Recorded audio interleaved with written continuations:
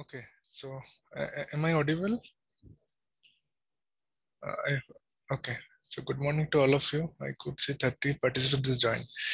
Yeah, so last three classes onwards, we are discussing about MATLAB, right? So anyone has anything to ask? So in this class, I have only focused to clear your doubts. If you have any doubts in the MATLAB, that will be cleared in this class. Okay. Yeah, so if anyone has anything to ask regarding the MATLAB, we have performed, I think, 3 experiments. Last 3 class, we discussed 3 civil engineering experiments based on MATLAB. So, how many of you understood? Anyone has any confusion in that?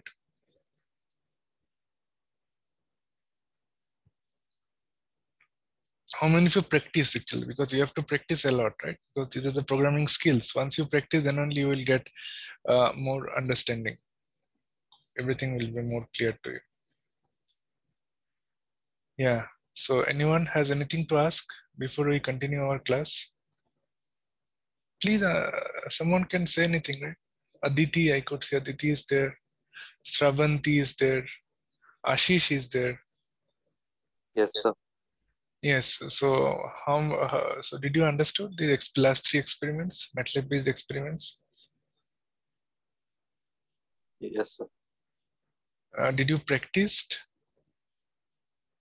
You mean the assignment Uh, right? no, not assignment. Like experiments we performed, right? These 7, 8, 9, 3 experiments we performed. That is based on MATLAB. So these 3 experiments did you perform in MATLAB? Not yet, sir. Okay. So did you understood from the video?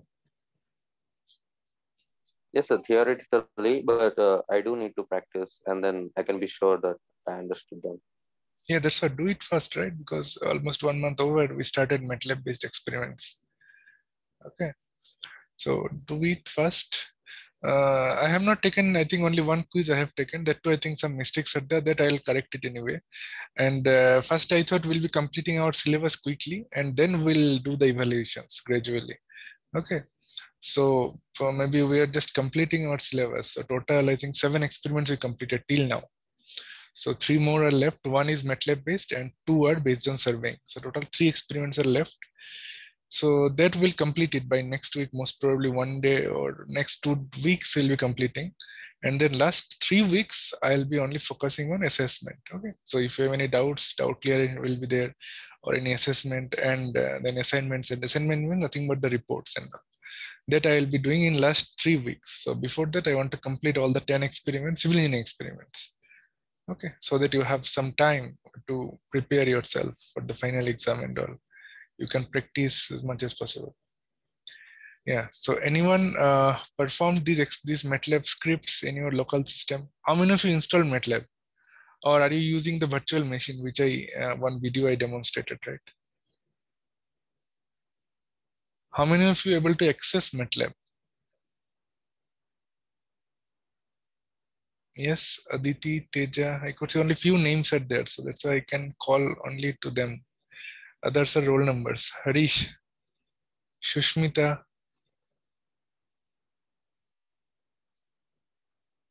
Please unmute someone and respond. Bijay is there. So this is online class, right? So someone should respond. Everyone should respond. Otherwise, I'll feel boring, right? Only I am speaking. No one is speaking and all. Someone, please. Syam, Kiran. How many of you have access the MATLAB? I mean, if you installed in your system Sir, or I have Yes. access to MATLAB. okay, so Installed it. yeah, so do you installed in your local system, right? Yes, sir.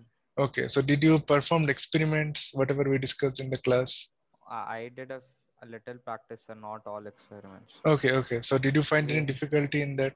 No, sir. It was quite simple compared to C or Java. Yes, correct. So that's why actually MATLAB is very much user friendly. Okay, so once you Hmm. see, because all the functions are already inbuilt, no need to write the code from basics. That's what I'm Yes, sir. discussing from day one, like integration, differentiation, all these things you did right in the C, C++, Java. So there, all the codes you have to write it from the basics. But in MATLAB, no need to write integration and all because see, integration methodology won't change, right? So if though these functions are already available in the MATLAB, so it is very simple, very easy to use.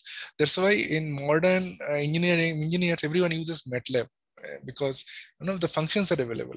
So very quickly you can write your programs, you can do the simulations and all. Again, the C and C++, these are obviously very basic programming language. From that only this MATLAB has evolved.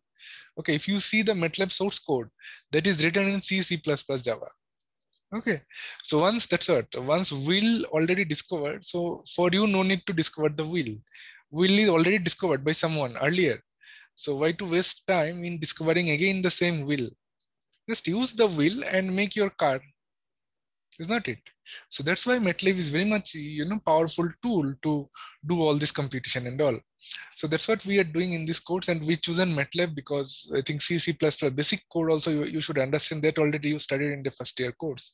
So now you will be more into the real life problems. You will be solving more real life problems. Like we have selected 3 experiments in civil, similarly 4 experiments, similarly in other discipline also mechanical and EC and electrical. There also 4 experiments will be there based on MATLAB. These are real life examples, real life experiments you will be performing.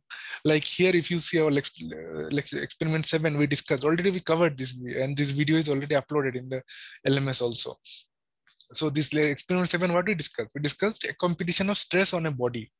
So this is very much real life problem. So as a civil engineer, or even as a mechanical engineer or aerospace engineer, okay, those who are designing the aircraft, or for mechanical, those who design the automobiles, cars and all, for civil engineer, those who design the structures and all, you have to find it out the stresses on a structure, very real life problems. Okay, it is not like simple program. I find the odd numbers, find the even numbers. Okay, these are the basic things what you studied in the first year, but now you are into second year, almost second year also you are completing. So you are now into full-fledged engineering discipline, so where you are solving the real life problems, is not it? So that's why our experiments are also based on real life problems, not like basic experiments what you performed in the first year. Like so comparison of stresses are very much important. Why? Because when you design a structure, or when you design a car, when you design an aircraft, these are subjected to loads. Loads may be, if you're designing aircraft, it will be subjected to wind load and all.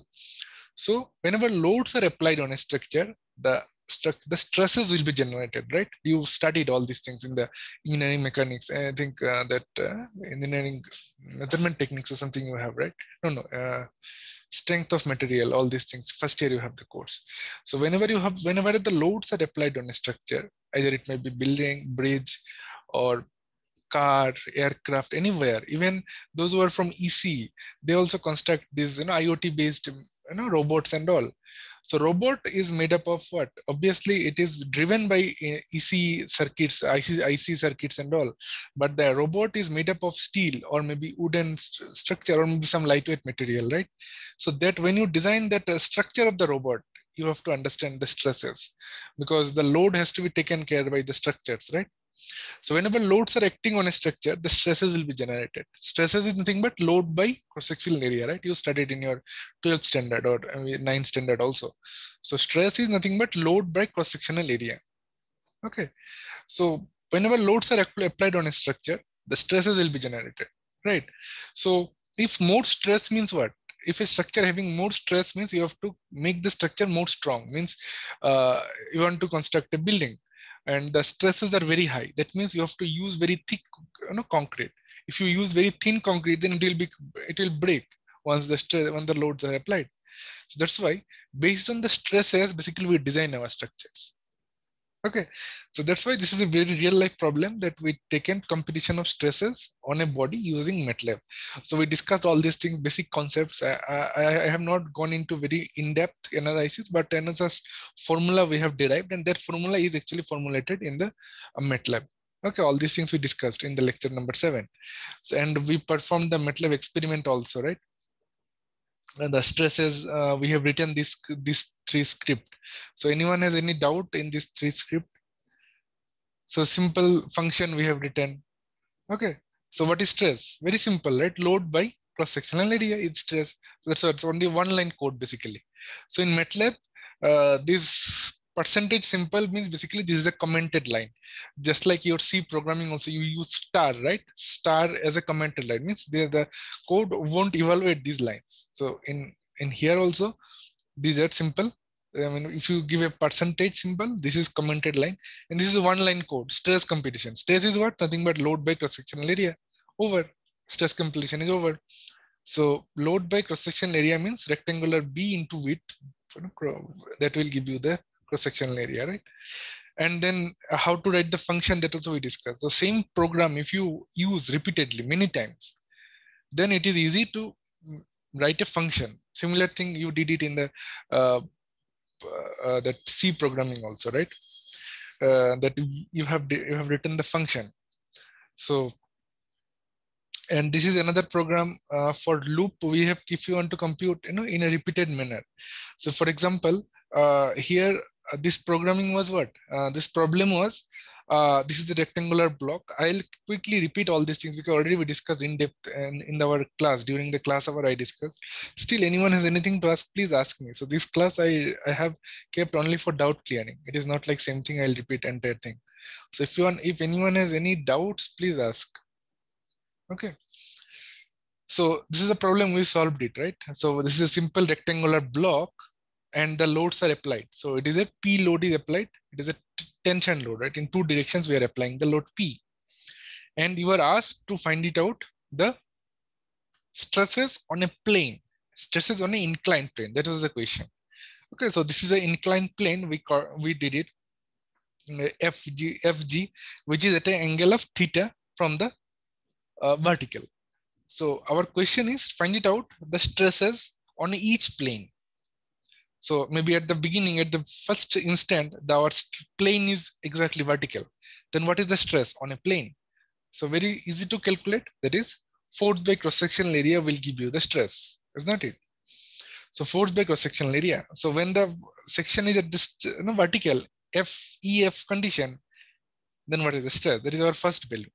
Now second is, now our plane has tilted little bit, maybe at an angle of 1 degree from the vertical. Then what is the stress then? So using this formula, that is normal stress and shear stress. There are two types of stress we discussed in details. So normal stress is which one? Which one is acting the perpendicular to the axis, perpendicular to the section. So our section is here, right? This EF is the section. So which stress acting on a perpendicular direction along the load here, perpendicular to the axis, that stress we call it normal stress. And which one is shear stress or the tangential stress? The stress acting along the surface, along the plane.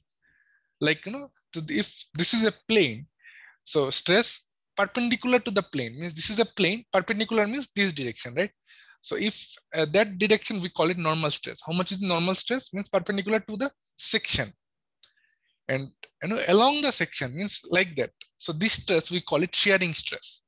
Shearing stress we compute is the tangential stress, and this is the formula. So we already derived this, that is sigma. So normal stress is nothing but sigma cos square theta, and the shear stress is sigma by 2 sine 2 theta. What is sigma? Sigma is the normal stress, means P by A. P by A. When the section is just at the vertical, that we call it sigma. So P by A into cos square theta will give you the normal stress, and sigma by 2 means P by 2A into sigma 2 theta will give you the shear stress. So there is very simple formula we derived, and then we have written this formula into in the code, okay, in the MATLAB code. So this is basically, if you want to run, we want to find it out if the section is rotating, means at the first instant when the theta value is 0, means this section is nothing but single vertical section. Then what is the stress? Now in the next instant, that is one value, first value you got it. Now in the second instant, theta value is, for example, 1 degree. Then what is the stress here in this FG plane? Now next, in the third instant, theta value is 2 degree. Then how is the FG? So how the stress is changing if the section is rotating from 0 to 360 degree? So that we are finding out using the MATLAB script. Very simple script we have written here, right? So our degree. So now how many times we have to run our program? We have to run our program in 360 times, because the entire degree is varying from 0 to 1 to 360. Basically using this command, basically we are creating a array. Array means a single line vector. So if you execute, so what is this meaning? This colon means, first value will be 0. So basically what is the meaning of this line? This line meaning is degree is a variable we are creating. We are creating a new variable, which the name is degree, and start value of the variable is 0. And the last value of the variable is 360. And increment of variable is 1. Means first value will be 0. Last value of this vector will be 360, and intermediate values will be incremented by 1. Means first value is 0, second value is 1, third value is 2, fourth value is 3, fifth value is 4. Like that, the loop will continue. So if you execute this line, what you will get it? So simply you selected an evaluate section. So only first line has executed. And if you see in the workspace, the variable you can see. So just now we executed a simple line. And if you see the variable, what is there? So a degree, new variable has created. And what is the value inside the degree? So first value is 0. Second value is 1. Third value is 2, 3. Like that, it will continue. So what we have run, first value is 0 and last value will be 360, and the increment will be 1. So now if you want to increment 2, for example, we want first value is 0, last value is 360, and the increment is 2. Means 0, 2, 4, 6, 8, like that we want the values. Then it will be 0 to 360. Means increment will be every 2 degree or 2 value increment will be happening. If you enter it, now if you see the degree, how it is changed, it is now 0, 2, 4, 6, 8. So every increment will be 2. Okay, so whatever you want. If you want 5, then you give 5. Then it will be 0, 5, 10. So increment will be 5. So this middle value, always you remember, this is the increment value. And first value is which one you want. You want from 0, then you give 0. If you want from 1, then you give 1, whatever you the first value. And this is the last value. Okay, so if you go to last value, what you will see? Last value is 360 and first value is 0. Okay, so again, we'll just replace it to 1. So yeah, so now we just created a value. We have created a variable degree, which first value is 0 and the last value is 360. Okay, so now our what is our main problem? What is our question here? So our question is to find it out the stresses on an inclined plane. So inclined plane means this is FG is the inclined plane, which is starting from 0. So when the inclined plane is rotating from vertical to 360 degree, how the stresses are changing. That is our problem here in this problem. So to do that, we have to run a loop. Okay, because this entire stress we have to compute for all the 360 values, 360 degree values. So in our first step, we just created a variable degree, and we just stored all the 360 values. Okay. Next is load. Load means how much load is acting. So this P right here, what is the P? That is some value you have to assign it, right? So this is P. I have assigned it 100. You can assign it any value, whatever question will be given, that will be there. And then the rectangular block B and breadth and width. So these 2 values is required, right? Because this is a rectangular section, I considered it. So rectangular section means, so stress you have to compute area, right? You have to find it out P by A. This is the formula, P by A cos square theta. So you have to find it out P already given in the question, which is 100, and A you have to compute. A means cross-sectional area. So for that, you have to find it out the breadth and width of the rectangular area. So if you multiply breadth and width, you will get the cross-sectional area, isn't it? So that we got it A. So A you have to compute. So for that you need rectangular width and breadth is given to us. That is 5 and 6, maybe centimeter, inch, whatever may be the unit. Okay. Then we have to compute the stress. So now how many stress value will get it? Can anyone tell me? Because we want stress for each instant. So at the first instant, the theta value is 0. So we will get 1 stress value. Now in the second instant, theta value is 1 degree. We will get another stress value. Then now in the third instant, the theta value is 2. Okay, so we'll get another stress value. So like that, how many theta values are there? Total 361 theta values are there. So we will get 361 stress value also, right? At each instant, at each theta, we'll get different stresses. Is not it? So that's what we did. We just written a loop because the same stress we have to run for, multiple times, 361 times.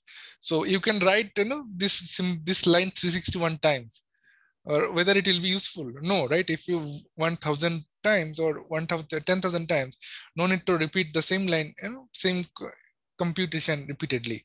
So that's why we use loop to run the same command multiple times by changing the input values. So in similar to the C programming, whatever you C++ you studied in the first year, here also we have loop, we have for loop, we have while loop, right? These two are primary loops we use in programming. So in MATLAB, so here I have used simple for loop. The syntax is very clear, very simple. For is for loop we are starting. I is the how many times loop will be running, right? That is I. I is an integer value. So what is the starting value of I? I value we are assigning it. It should be running from 1 to length of degree. So how many times your loop will be running? Your loop will be running total 361 times, right? So at each loop, one value it will take, and total 361 times our loop should run. So in the code, we cannot write 360. When we can write 361, but if we change the value here, maybe 5, increment is 5, then the very degree, then the time the degree will be 70, you will find 70, 75 something times you have to run the loop. So that's why here we use a function called length. So length is a function, MATLAB inbuilt MATLAB function, okay, which will give you what is the length of that variable. So our program should run total 361 times, right? 361 times. So if you use the function called length, so length is a MATLAB function. Okay, this is a MATLAB function length, and then if you write the variable name, so it will give you what is the size or what is the length of the variable degree. Okay, so if you give enter, see the answer is 361. Okay, so length is a variable, length is a function which will give you what is the size of the variable. So here our variable is degree. So we want to find out total how many, total how many elements are there inside the degree. Then we use simple length function. Okay, so if you forget or if you want to explore more about length, just open MATLAB. Open your Google Chrome, type length MATLAB. So it will give you entire documentation of length variable. So just type it. First will be give you length object array. Okay, so MATLAB documentation is very good. Okay, so if you have any doubt in anything, just search in Google, in the MATLAB website, you search it, you will get all the queries cleared, because here documentation is very clear. See, the length is a function in the MATLAB. So with what is the function? It will give you the length of the object array. So whatever may be the variable length, it will give you the number, size basically. So our loop should run up to 361 times. So that's why we use length of degree, and I is the initiator, right? As long as I value is in this range, the loop will run. So if you remember, you studied in the first year that C++, there you have to assign 3 parameters in the loop. First one is the variable initiating point. Okay, variable initiating point, what is the variable starting value, and then what is the ending value, or when the loop will be ending. These two conditions you have to give it, right? So here also our for loop for I is equal to 1 to length of the degree. Length of degree means 361, right? 361 is the value in this example. So, and then we are computing the stress at I. So stress is a new variable we are creating, and I is the which index we are computing is equal to stress. So we have used a function, right? Stress at inclined plane. So if you see, this is the function we have written. So stress at inclined plane, it is simply nothing but area, cross-sectional area. So this is the same formula actually we have written here. Okay, so what is the formula here? So stress at the inclined plane, normal stress is nothing but P by A cos square theta, right? So same thing, we have written it as a function form. So the stress will be P by cross sectional area, right? So P is anyway given to us. So stress will be load by inclined area. So inclined area is how much? Area by cos D into degree. So that's what, na? What is the equation here?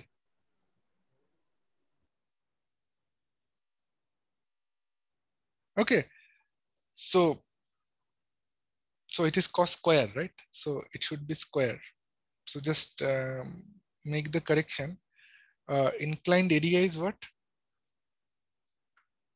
Inclined area is sigma into cos square theta, right? So stresses will be, so inclined area by cos D into degree. So the area will be how much? So P A by cos square theta, right? So just make that correction. So it should be cos square theta. P by A into cos square theta. So how to give the square? So square will be just, so this is the cos theta and we want square, right? Square means like that we give in MATLAB. So like that we give in MATLAB is the square. Okay? So this is opening bracket, yeah. So this is the cos theta and this is the square, because our formula is what? Formula is P by A cos square theta, right? So I think I just used cos theta, just make that correction. It will be cos square theta. Okay. So yeah, I think one more bracket will be there. Yeah. So see how it will give you, see one bracket, I just missed it. So it will give you this small 3 dot dot, you can see the red color line at the bottom, means there is some error. Even if you see in the right side also, this red color means it is an invalid syntax, because I have not given one closing bracket. It will give you that error also. See, that's what MATLAB is so user friendly. So even if you do some syntax error, it will give you what syntax error you did. So it is telling what invalid syntax. There might be a closing bracket that I missed it. So here, so just give it. So now there is no error. See, the red line has just vanished and it is green, means no warning found. Everything is fine. So using this, simply we are finding out the stress. Okay, this is a function, we have written it. So how to write the function? Simply we write function and then what is the function input, and this is actual body of the function. And in our programming, we are just calling the function. So function is stress underscore inc. So see, the function name is what? Stress underscore inc. And always remember, this function also you have to save it. That file name also should be stress underscore inc. Okay, so stress underscore inc is the function. And what is the input it is asking? Input it is asking load, what is the cross-sectional area, and degree. Okay, so degree means what? So at the first instant, means when the loop will start, at that time I value is 1. So stress 1 means stress will be a variable in that first element that we are saving. Whatever, you know, it will compute that value it will give you. Similarly, what is the degree value at the first instant? So I value is 1, right? At the first loop, I value will be 1. So at the degree 1, what is the value? So if you open variable, degree 1 is 0, right? So at the first instant, the degree value will be 0. And it will store at the stress 1. Stress 1 variable, it will store, right? So now in the next loop, I value will be how much? I value will be 2. Then it will be, so another variable. So inside the stress, if you see value, that's saving. So at the first instant, stress was 3.33. Then in the second instant means when the degree value is now 2 also. Degree value is, if you go to degree here, so second instant degree value is 1 degree. So in that case, what is the stress? That also it is computed. So the stress value will be 3.3323. Then like that, all total 365, 361 times the stress value will be computed. See, at the different angle, different stress values you are getting. Okay, so all stress values are different. Okay, so now if you run this program, you will get it, the stresses at all the different loops. Okay, and then at the end we want to plot it, right? How the stresses are varying when the section is rotating. So that command is plot, simple, right? If you give plot, it will plot it, the function. Plot degree, our x-axis is what? X-axis is degree and y-axis is stress, x and y. If you give it and if you run the program, simple run, if you see the plot. So x-axis is degree. So our degree is changing from 0 to 360 degrees. So up to this point, if you see, it is 360 degree up to that point, and how the stresses are changing. So when the plane is exactly at the vertical, right? So when the plane is exactly at the vertical, means theta is 0, then what is the stress? Stress value will be this much, 3.33 something. Okay, now when the gradually you are increasing the theta value, if you see the stress value also decreasing. So when after certain extent at 180 degree, again you get the maximum stress value. Again it is decreasing like that. It will be simply oscillated form. Because why it is oscillated form? What is our function? Our function is cos function, right? Cos square theta. That's why our plot also, if you see, it is a cos function. At 0, it starts with peak value and then gradually decreasing. So this is nothing but a cos function, right? Because our function also cos here, cos square theta we used.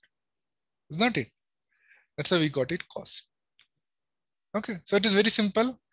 Now if you want to label it, means x-axis value you want to give it. So it is very easy to write. So if you just give x label, whatever label you want to give, maybe x label is stress or degree. Okay, so this is first bracket, not sorry. Yeah, give enter. Now if you see the plot, x level has came, degree. See, so easy. I mean, how you are creating the plot. So now y level is what? Y level is stress, right? That we want to write it here. So how will you write it? Simple, y label, y level. What you want to write it is the stress, right? Stress. Enter. So now if you go to plot, you will see y level is written stress. So whatever you want to write, you just write it out. Okay. So now you want to color it. Maybe now currently it is in blue color, right? You want to make it red color. That also you can do it. Anything, any formatting you can do it in this plot. Now you want to give a title of this plot. Title of this plot may be stresses, variation of stress on an inclined plane. Maybe you want to give a title of this plot. How will you give? So here some title it will print. How it will print? So the function here is simply read title. Title, give space, maybe variation of stress on a inclined plane. Okay, so just give a title in an inverted comma, enter. So now if you go to plot, see the title automatically came. Variation of stress on an inclined plane. Automatically the title has came. Isn't it? See, so easy it is to compute all these parameters. But now if you want to make it color, or if you want to make it dotted line, anything you can do it. Okay. So that's all. So anyone has anything to ask up to this point? Yes. Anyone, any doubts? Is it clear? Okay. So now you can export it. You can save this figure into the JPG format or PJ format, whatever it may be, and you can export it figure. So that's what, that is our lecture number 7. That is the 7th experiment we did it. Then we performed that bending moment and shear force computation, right? That was lecture number 8 and 9. That too we did it in the last 2 classes. So if anyone has anything to ask, please let me know. Okay. So in that we computed the shear force and bending moment diagram, right? Using the MATLAB.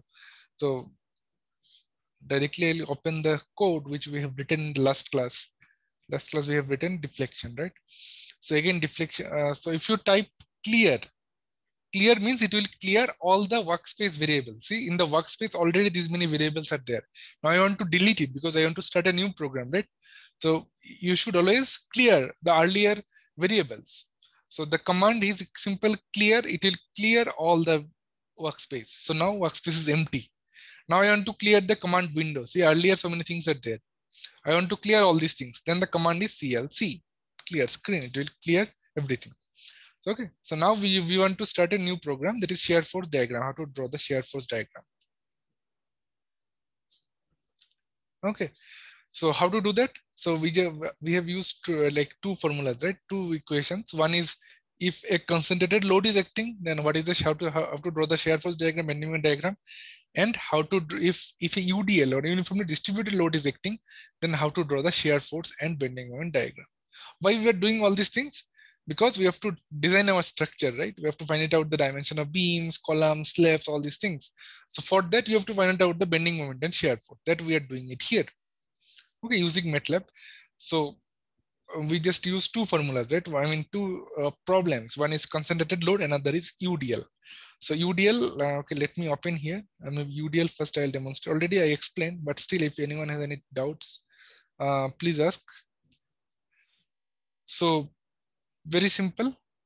Just W means what is the UDL force is value is acting. Then what is the length of the beam? L is another variable. Y is where we want to find it out the bending moment and shear force, right? That's what we did it. And we computed shear force. And then shear force function also same thing. We have written it in terms of function form. Okay. Because function is always useful. You know, when you do same line or same command repeatedly, if you're doing, then function is very much useful. Okay. Then shear force diagram, we are computing here. So if anyone has anything to ask, please let me know. Okay.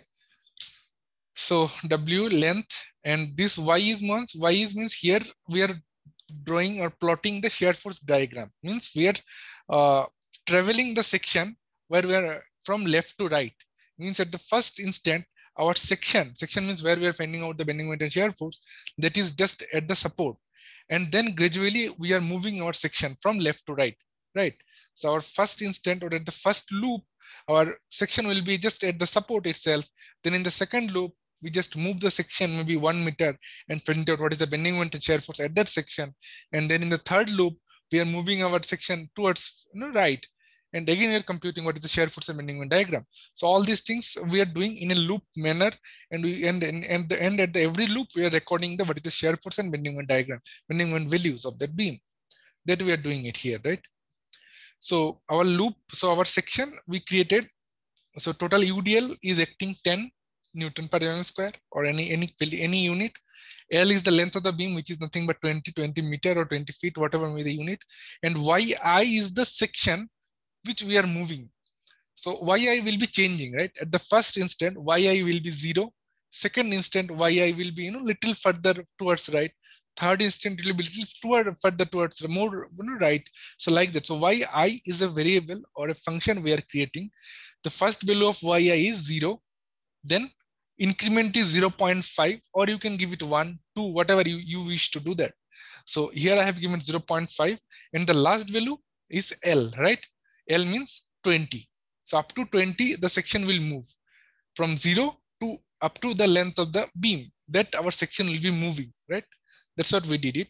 And then we just simply written the for loop, whatever I just explained earlier, also same for loop. 1 to length of the YI. So length of the YI will be whatever is the YI, that will up to that many times our loop will be running. YI value will be changing at every loop. And then we are using the shear force, I mean the shear force function to compute the shear force, and then we are plotting it, right? So if you just run it out, you will get shear force and bending moment, both actually I am plotting here. Okay. So how we are plotting? So this blue color line is the shear force diagram. See what we got it here also. So shear force diagram is what? At ZA, it is 0. Sorry, at A, it is here. And then gradually it is downwards. And here it is maximum, right? Like the inclined line is the shear force line. So that also here we got it. This blue color line is the shear force line. Okay. So blue color line is the shear force line. So it is at 0, it is maximum, then inclined gradually going down, and again at 20, it is at the negative maximum. And what about bending moment diagram? So bending moment diagram will be simply parabolic in shape, right? This is a parabolic shape bending moment diagram. So that here also in our program, what we got it. So here also we got it. This is the bending moment diagram in a parabolic shape. Okay. So that's what very easy. So same thing we can write it if you want to give the labeling. So you can write it here, X level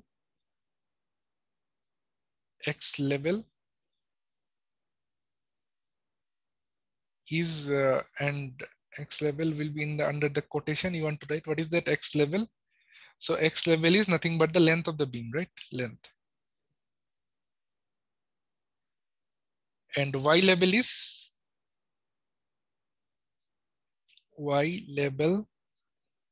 is nothing but bending moment and shear force, right? So bend shear force / bending moment. Okay. So now if you execute it, you will X level. See, I just made the mistake in the level spelling. See, X level, LABEL. Okay. X level. Now, if you run it again, so now the title has came. This is the length towards length, and this is the shear force and bending moment diagram. Two diagrams we plotted in the same plot, same figure. Okay. So that's how we did in the last two class, shear forces and bending moment diagrams. So anyone has anything to ask?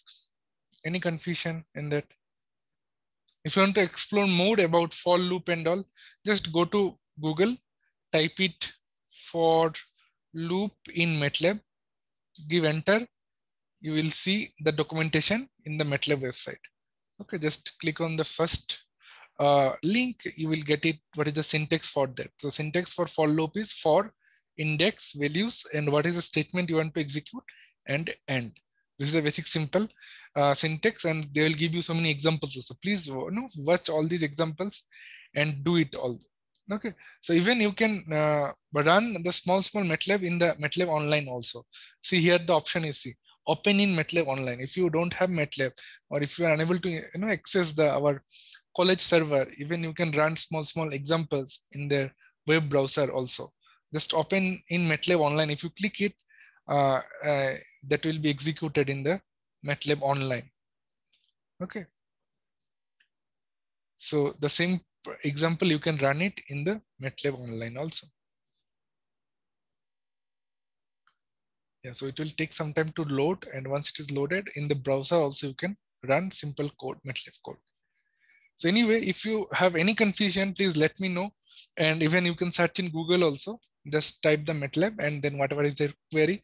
So it will be answered definitely, because in MATLAB, that documentation is very much powerful. So many things are already there in the documentation.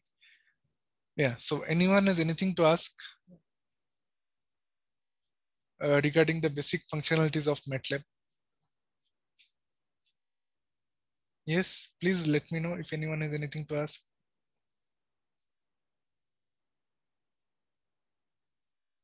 No confusion? Everything is clear?